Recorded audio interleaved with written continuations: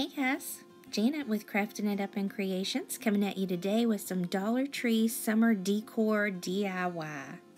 This is just some ideas that I've had brewing in my head of some summer decor, kind of beach theme, nautical theme, different type of things. This is part 1 of 2 videos that I will do. I did try to split this up because this video is about 20 or so minutes long and I don't want to bore you to death, but this is kind of an overview, and I'm going to show you the different ways that I did make all these.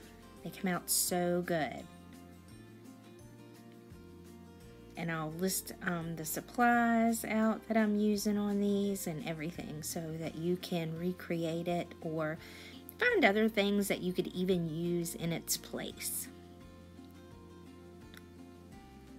I tried to make everything kind of look like it was sandy and like it was at the beach and just super cute all the way around. And this is in my living room right now. This is a dry sink that I got off of Facebook, one of the yard sale pages.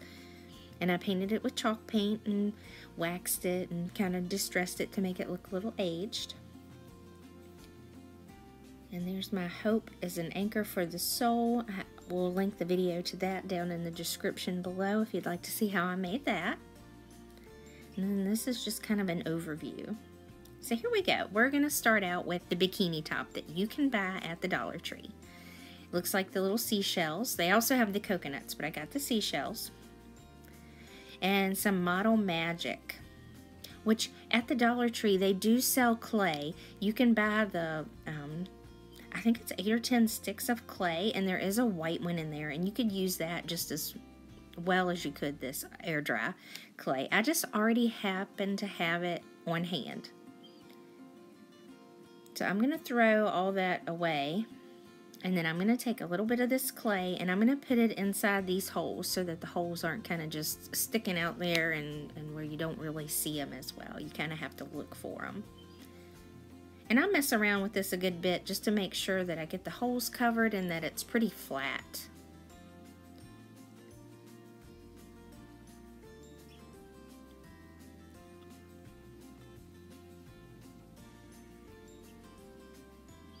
And as you can see, that's what I did. And I do this for all 6 holes. And I'm actually going to do this for 2 sets to make the little votive holders that go in the middle of this. And then I have several different buckets that I got from the Dollar Tree. These look like, you can make sandcastles with them, but they already look like a sandcastle on the outer edge. So I removed the handle on that one. And here's just a smaller one. I have quite a few of these others. If you can't find these at your Dollar Tree, you can get them at Family Dollar or Dollar General as well. They all look the same. And I did use some Goo Gone and sprayed it on there to get the stickers off of these. But I chose several different ones, and they're all different colors, and it doesn't matter because I'm going to use this Satin Almond Krylon paint to go over top of them. And it's really pretty. It's kind of like the sand color, and I just wanted it to be that tan color.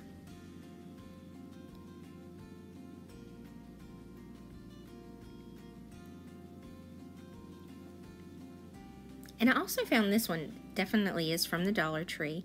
It's a little blue sandcastle. I'm going to use this fishing net, and I'm only going to use a piece of it. Dollar Tree now does have the seashells that have the variety seashells in their pack for $1. It's not quite that many. These here are only the one shell in both of these, and one's white and the other one has some ones that have some color in them. But I have run into some other Dollar Trees that have the different type of shells in all of them. And then I've got a package of the tan sand from the Dollar Tree, and it goes really well with that Satin Almond paint. Now this is Goof Off, not Goo Gone, sorry. It's heavy duty adhesive remover. And then I have Valspar Sandstone that kind of gives a little bit of texture. And then there is Rust-Oleum, and I'm going to show the colors here now. This one is actually Caribbean Sand. And this one is Ancient Ruins. And then I have one other one that's a little bit darker than those, and it is Desert Bisque. And these are great just for adding a little bit of texture to that other satin paint. So I also have jute rope. It was $1 a roll. I got this at the Target dollar spot.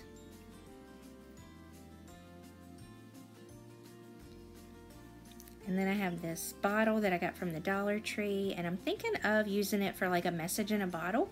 I don't use it in this video though, but I did want to show you different ones that they have. So stay tuned for part 2. But this is really cool. Just will be good. And then they also have some other ones at the Dollar Tree as well, if you can't find those, that you could also do message in a bottle with those. And on those, I put a clear spray on them to make them kind of look like they have glitter. And then I have this huge vase, flower vase. And this is the clear durable top coat by Rust-Oleum. It's a frosted pearl color, and it just barely gives this little sheen, just like the lid has, that kind of makes it look glittery over top of the bottle. And that's kind of what it looks like up close. It's beautiful. I just love adding it to just about anything. I also added it to the seashells. Now this is outside. I went out and I painted the grass along with the little sand castles.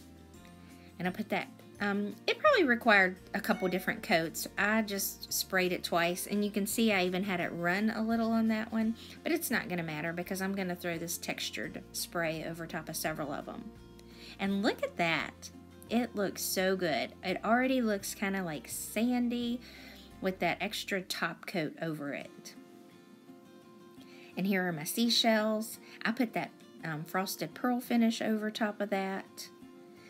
And here I brought it inside. And doesn't that just look so good? I just love this. I think even without adding anything else to it, it looks good.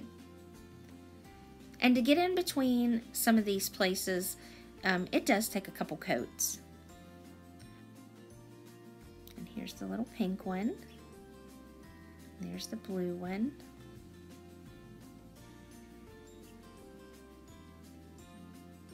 And so I pulled out the Fix-All, that the adhesive that Dollar Tree has. I pulled out Mod Podge E6000.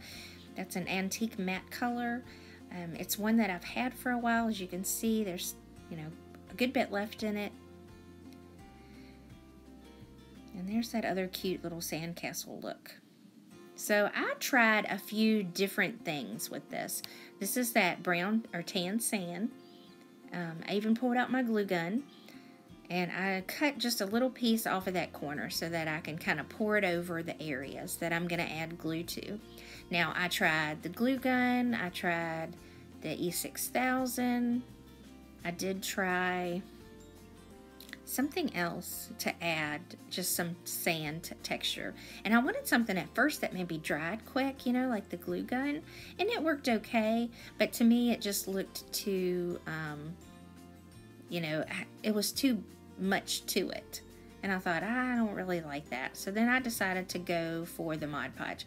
And the reason the Mod Podge even works a little bit better is that you can hit the little sandcastle in several different areas. It's not going to dry on you too quick. And then you can go through and add the sand to it. And it just gives it a little bit extra to these that just makes it look so good. And I am so pleased with how these turned out, that if you don't love the beach, you probably aren't going to love it. But if you do, you're going to be like, oh my God, that is awesome. So I kind of at first even try to grab whatever extra sand that's down at the bottom. And this only goes for a little while. And I'm like, oh heck, I'm just going to pour it out. And I should have gotten a spoon. So your best bet, if you start this, get you a spoon, spoon it up, throw it on there. I lined all the edges with the sand. And in the end, I decided that once I had enough sand in the bottom of the plate, especially for like those round ones, I just went along with the Mod Podge around the rim of it and then dunked it into the sand, and that worked out really well too. And of course some of these are just too big for that, but this castle is absolutely my favorite. I just love how it turned out. It just looks so good. Just the you know, the sandstone spray that's on it, it just looks already sandy without the sand on it. So I go through and I just add Mod Podge wherever I think I want the sand to be. Because if it was out on the beach and you were making a sand castle, we all know it's never exactly perfect. And I just put it on there. And I tried to speed up through some of this a lot just so that, you know, you didn't have to watch every little bit. But I didn't want to take too much away from that.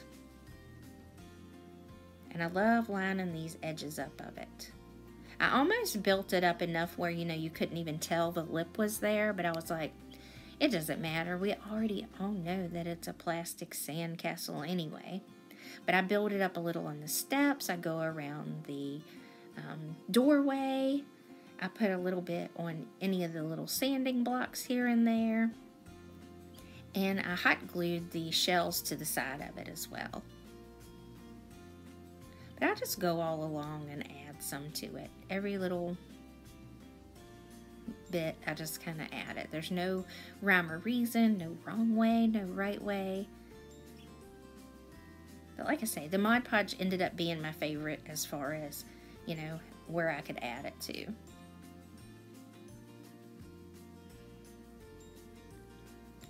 So then I go back and I do it with some of the others. And the good thing about even adding the sand to it is there is some imperfections to the plastic, and you can cover that up really well with that. Now the little foam brush, I actually did get those from the Dollar Tree as well.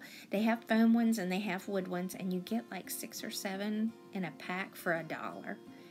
And I swear the foam brushes on these aren't any different from the ones that I get anywhere else, even from like a higher end craft store. I don't notice that much different because to me they're all pretty cheap.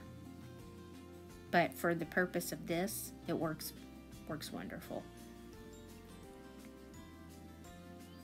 And so I slowly just kind of add sand to all of these. And I don't mean to bore you to death, but I kind of just like to show, you know, exactly what I kind of did with these. And then I'm going to go all the way around the bottom edge and then kind of put it down into that sand. I kind of just rake it in there. And I even add some shells to it. And I usually hot glue the shells down. That's pretty much what I did with those. And it worked out really well. This is a high temp glue gun, so I put it on the shell first and then put the shell down onto the plastic piece because I didn't want to melt it. But you know, towards the end of this, I finally figured out, hey, let's just dunk it in there and it'll go by so much faster. You live and learn. And that's one good thing about watching when somebody else does this, is that you say, oh, well, let me just do that from the get-go, and that'll save me a few extra minutes even.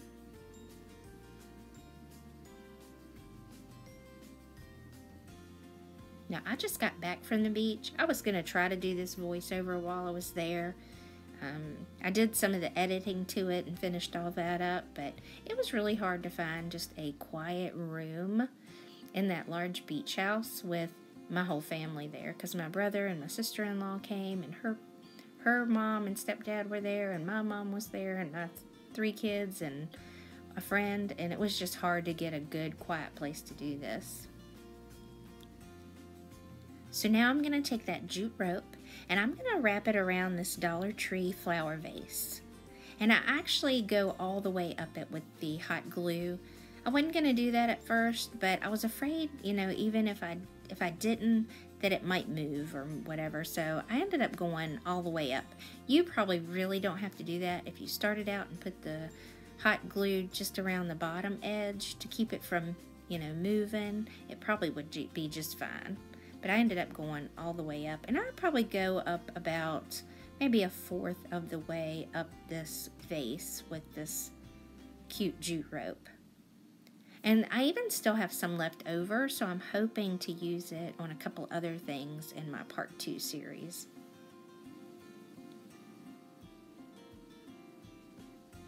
Alright, so I finished this up, and then I'm going to add some of the seashells to the outer sides of the jute rope as well. And I'm going to use the hot glue gun, of course, to hold those in place. And if you can find the seashells at the Dollar Tree, that is definitely your best value.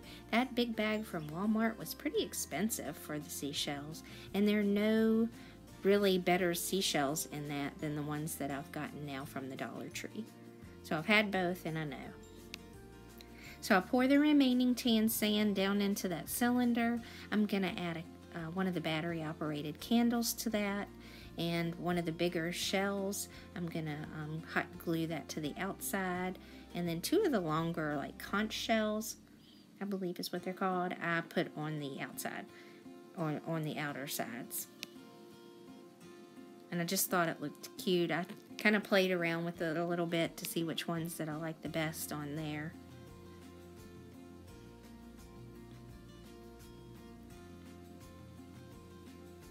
I'm going to add those to that.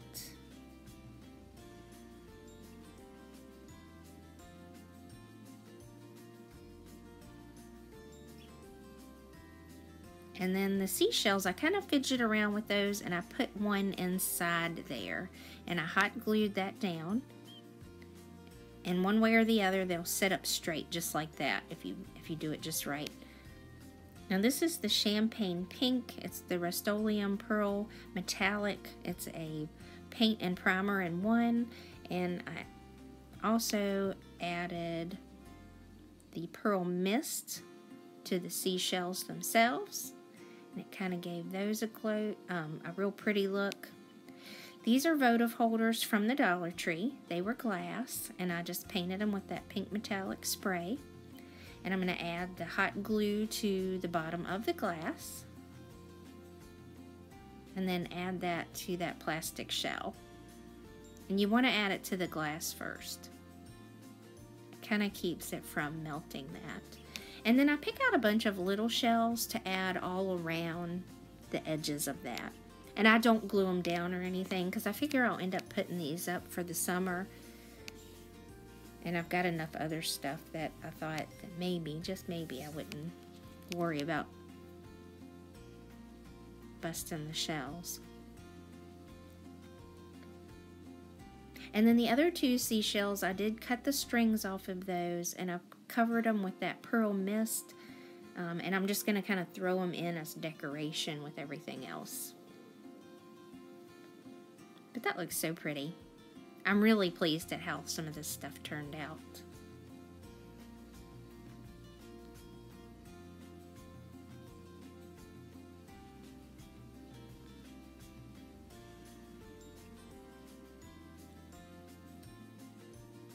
And this is the start where I first kind of put it down. I've got 3 of those placemats that the Dollar Tree sells.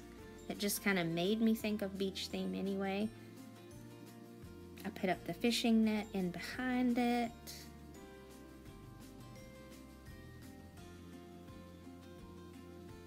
And then I've got these up on top.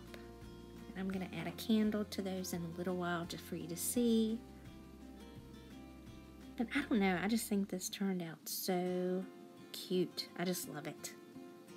And you can kind of tell where I used that air dry clay, but at least it's not just a hole there. And you still have to kind of get up right on it to see that. And in the end, I end up adding a few shells in the background. I'm going to add some of those little stick decorations that the Dollar Tree has, because they just make me think of the beach for whatever reason. Just to kind of decorate, and I just kind of throw them everywhere. And then I even run those wire LED lights in them, and I'm going to be able to light those up later. You know, when the lights are out, there's my candles are inside there, and it just came out so pretty. And this is kind of just an overview of everything, the finished product per se. But I did buy a tiny little red pail from Five Below. I want to say, I swear it was only $1 for this, but you got the little red pail and some tiny tools. Like there's a rake, there's a sifter, there's a shovel, and then there's a small little crab that you can, you know, put sand in to put him in the make a mold of him per se. And I have those down there as well. You'll get to see those in just a minute. And it just kind of added to the playfulness of all this. There's a balloon holder with the palm tree from the Dollar Tree. But it just really added to the whole set. So if you do like this video, please give me a thumbs up. If you like videos like this, if you hit subscribe, that will let you know every time you log into your YouTube account whenever I post a new video. And of course, if you hit the bell, that'll send it to your smart device to let you know that a new one has been posted. I really enjoyed making this. If you have any questions or comments, leave them down below. Again, thanks for watching. Thanks for stopping by my channel. I do appreciate it. Here's a view of it with the lights out and the glow of the LED lights and the candles, and it just looks so pretty. Again, guys, thanks for watching. Stay tuned for part 2. Thanks so much. Y'all have a great day.